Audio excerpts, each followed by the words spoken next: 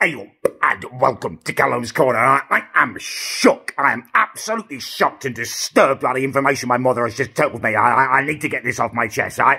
So, earlier this week, my mother, she stole, dirty little dog that she is, she stole my Belgian bun, right? I've been vlogging all week. You'll find out about it when I release it. But needless to say, since then, I've been very careful with my food. So this morning, usual routine. Down the bakery, get myself a cheese and bacon slice and also a bloody lovely Belgian bun, right? Back to the kitchen, back home, and I pop it on the side, and I make it very clear to her that that is my food. You do not touch that, woman, right? Anyway, she gives me this answer, right? She tells me I wouldn't dream of it in this weird little voice. She's been binge-watching The Crown, right? And she has started speaking like a member of the royal family. It's ridiculous, right? Number one, she's an elderly woman from Yorkshire. She's not a bloody member of the royal family. Number two, they're a bunch of dirty paedophiles, right? And I've been making that clear to her, trying to educate her on it, and she will not listen to it. She thinks that they're smarts full of roses or something, right? It's propaganda, The Crown. Don't believe that the royal family don't like it. Oh, it made Charles look like he was a bit mean to Diana. Yeah, but what about all the rest that he did? What about the murder of Diana? It's propaganda on behalf of the royal family, right? And I'm pushing her, making this information clear to her about how filthy they all are. And she says to me, well, it didn't seem to bother you when you were a child. You were glad to show your little Winkle to Prince Andrew. Prince Andrew?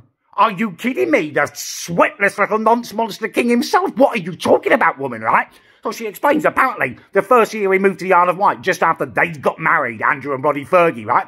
They came to the Isle of Wight. They were touring around in their car, and it came by a beach that we were on, and they told me, go and see the prince and princess. So I ran up the beach, apparently, to wave to them without my swimming trunks on, with my tiny little child penis on display, right? Prince Andrew has seen my tiny child Winkle. What do you think he's done with that information?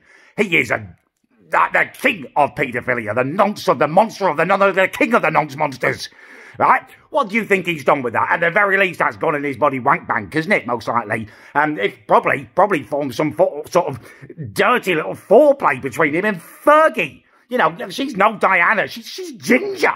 They probably used that information. That is disgusting. That is child abuse. I didn't want to show my Winkle to him. Don't make it sound like I was happy. I was a 4-year-old child.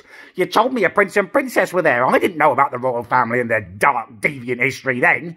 You should have fully clothed me. It's a safeguarding issue. Don't send me to go and wave at known paedophiles without any bloody swimming trunks on. Absolutely disgusting. Disgraceful behaviour. So this is another reason she needs to get out of my bloody house.